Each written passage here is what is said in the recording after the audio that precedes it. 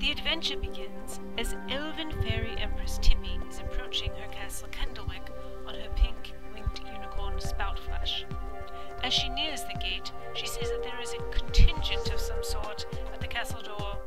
She loosens the reins and Spoutflash takes off at top speed, running faster than he is able to the side entrance. She hurries to the main hall, where Cossy Nobbins, the steward, explains that they have a visitor from Wickenshire, the kingdom to the north. Tippy takes a seat, as Cossy Nobbins lets the messenger in. The messenger slowly saunters towards her, holding a purple box.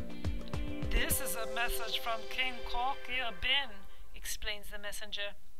He places the box at Tippy's feet, and then careens away, flailing his arms akimbo. Tippy takes the box and slowly opens it. There is a note on top that reads, "Hail, Empress Tippy of Candlewick. Alas, my kingdom of Wickenshire has been torn asunder by heinous monsters. These foes are incredibly hard to kill, but there is a legend that speaks of a powerful orb that has the gumption to defeat them. The legend says that the orb lies to the lands to the south across the river Stomps in the cage of a chamber. I would undertake this quest myself, but I am afraid. I have sent along 3 items that will help you on this perilous journey. First is an ancient relic, the looted treasure known as the Rhino Visage. It is said to be a clue as to the location of the orb. Second, you will need the tiny lumps of the small usually heard. When squeezed, it will emit a sort of howling scream in your head that will always lead you north.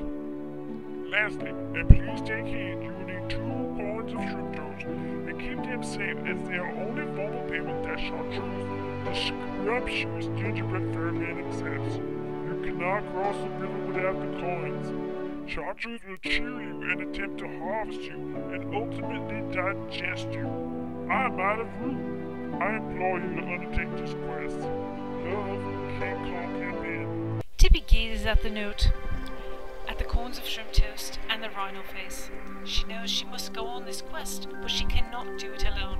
She calls upon her 4 fastest messengers and sends them to the 4 directions, calling forth brave adventurers to report to the castle to help. She sits and waits.